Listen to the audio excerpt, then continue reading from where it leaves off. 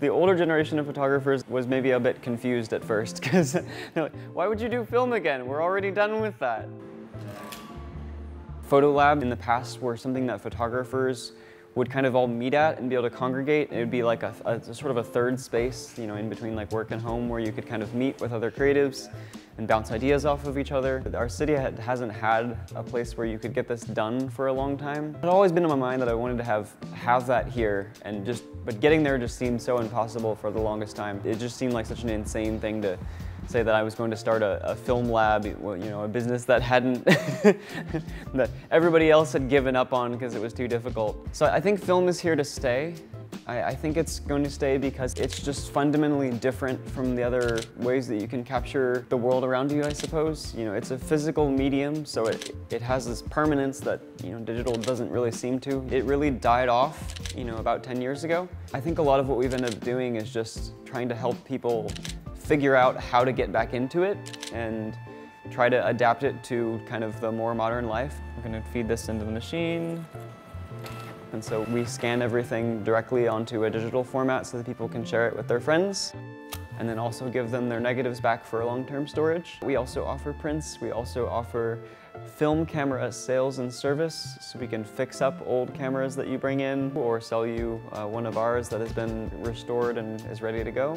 Another big thing that we do is we do film archiving, which means people can bring in their old negatives and slides and prints, and we can digitize them so that they can share them with their friends and family and save them for future generations. So we'll just go ahead and put her roll with her film that's getting picked up. A lot of younger people are, for whatever the reason, deciding that they want to document their lives more or less like their parents did.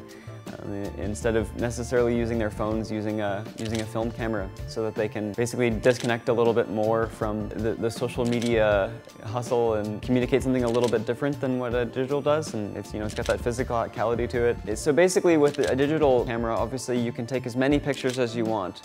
But the fact that you can take as many pictures as you want makes each photo less valuable. There's not a commitment to each photo that you would have like you would have with film. So film forces you to commit to the value of each image that you make. One thing that we've been kind of doing is just sort of rebuilding a lot of that lost community and letting everybody have a place where they can come and learn how to do this craft in a more thoughtful and effective way. And we now are able to really expand into a proper photography business to much more thoroughly support the local photography community that wants to shoot analog and wants to enjoy this medium.